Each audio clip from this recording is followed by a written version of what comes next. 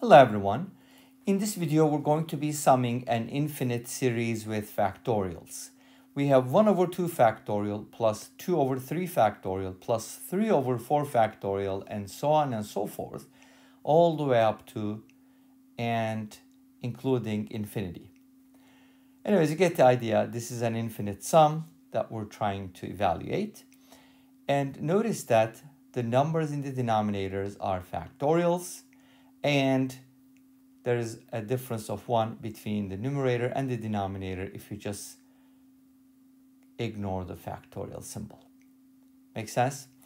So we have 2 divided by 2 plus 1 factorial, and then 3 divided by 3 plus 1 factorial, which is 4 factorial, so on and so forth. Now, to be able to simplify this expression, we're going to consider the general term. I'm also going to show you something from Wolfram Alpha, which is actually pretty interesting. So wait till the end to see what's going on with Wolfram Alpha.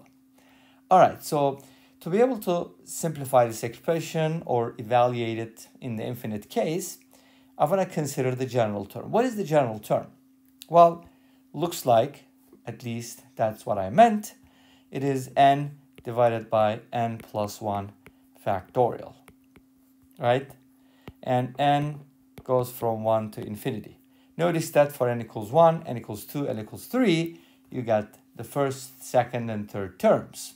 And this should continue forever, right? So this general term is important because if we can simplify it, then the rest should be fairly easy. So one of the ways you can look at this problem because of the factorial is take the general term. In other words, like consider the sequence, and then factor the n plus 1 factorial, because we can write it as n plus 1 times n factorial, right? But when we write it that way, n is going to cancel out. The problem is if we write a factorial here and stop, then they're not going to cancel out. So we do need an n in the denominator. For that reason, we could go ahead and expand it one more time and finish at n minus 1 factorial, which will allow us to simplify n. So in the general case, we get something like this. That's interesting. How do we simplify that? Does that telescope? How do we simplify this sum, right? That doesn't look very good to me, because if you think about it, for n equals 1, it's going to look like this. 1 over 2 times 1 factorial. Well, actually, I should probably say 0 factorial, not 1 factorial. And then for the second term, n equals 2, it's going to be 3 times 1 factorial, and then 4 times 2 factorial, so on and so forth. Is that helpful at all? Not really. So this method does not work well for this problem. If we had n plus 1 divided by n factorial, we probably could use it. Maybe, maybe not. I don't know. Anyways, this doesn't work in this case. We're going to do something different. And that something is the following. We're going to go ahead and make the numerator look like the denominator, like this. Add 1 and subtract 1. Now, this gives us something really nice because we can split it up. Okay, like this and like that. Awesome. Let's go ahead and erase this area so we can do the right thing, because this is the wrong thing. Okay, awesome. Now, oops.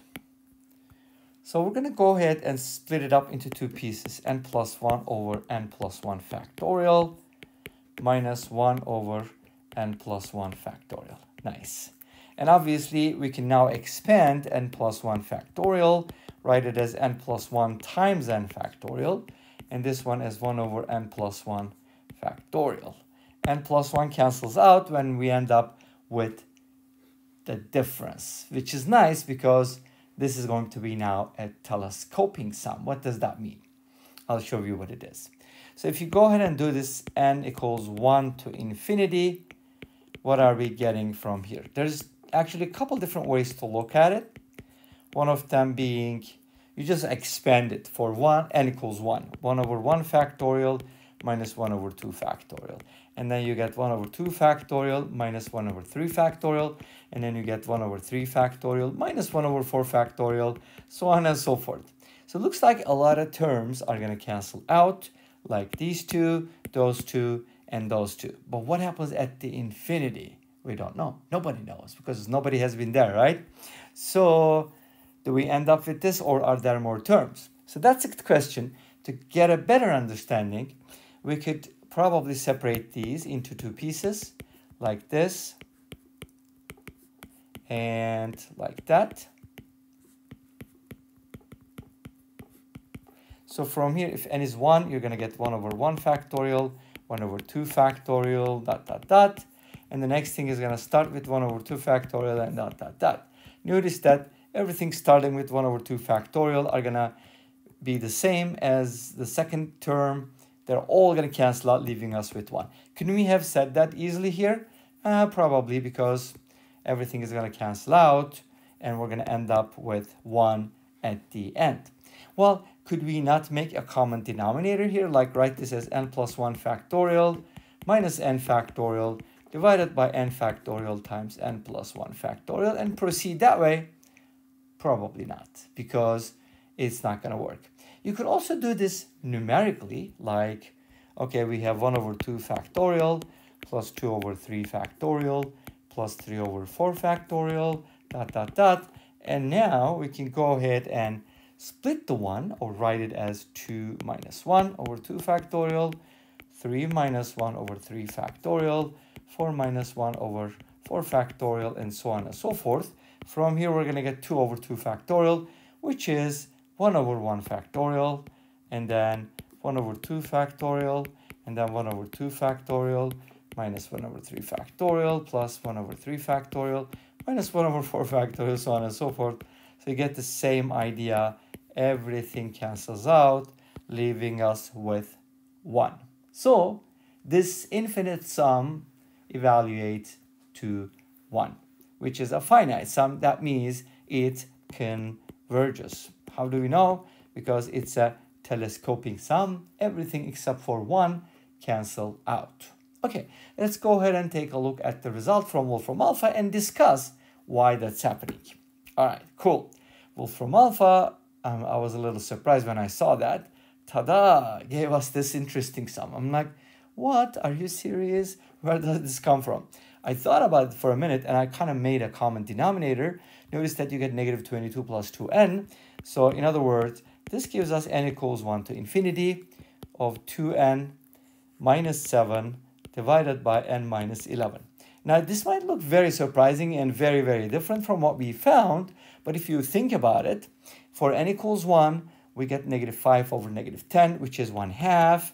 For n equals 2, we get negative 3 over negative 9, which is 1/3. And then for n equals 3, we get negative 1 over negative 8, which is 1 over 8, so on and so forth. Now, if you look at our sum, it was 1 over 2 factorial plus 2 over 3 factorial plus 3 over 4 factorial, and so on and so forth. This is 1/2.